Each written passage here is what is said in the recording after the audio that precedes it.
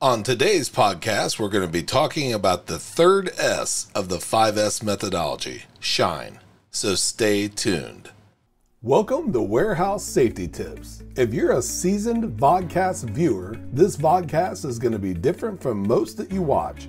It's based around exactly what the name implies, warehouse safety tips. And since the people in this industry are busy, we know that time is money, so each episode will be as short and to the point as possible.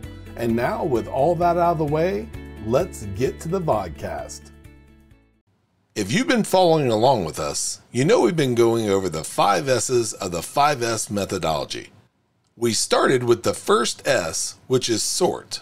Sorting, as it pertains to safety, is determining the things that are essential from the things that are non-essential. Last week, we covered the second S, which is straighten.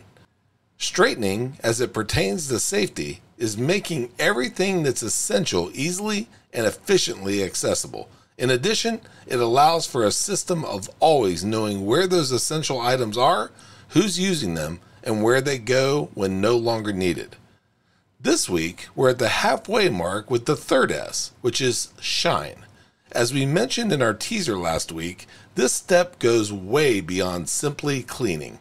Shining, as it pertains to safety, is cleaning at regular and efficient intervals.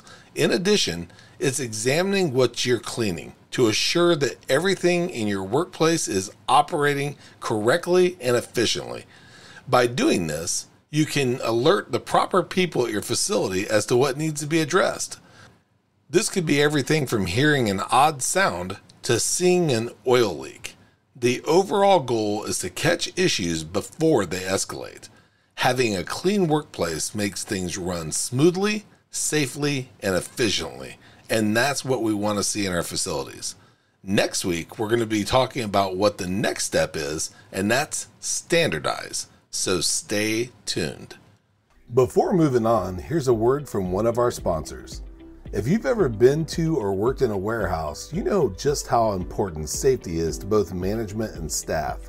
It's almost impossible to go 10 steps without seeing safety tape, angles, signs, and/or safety products. It's these items that show us how to be safe and avoid danger in the workplace. And if you're looking for the best products to make this happen, look no further than Mighty Line. Mighty Line floor signs and floor markings offer the best industrial products out there. We're proud to have Mighty Line as the official floor sign and floor marking company for the Warehouse Safety Tips podcast and site. Go to mightylinetape.com/safety tips to request a sample pack of their incredible safety signs and floor markings.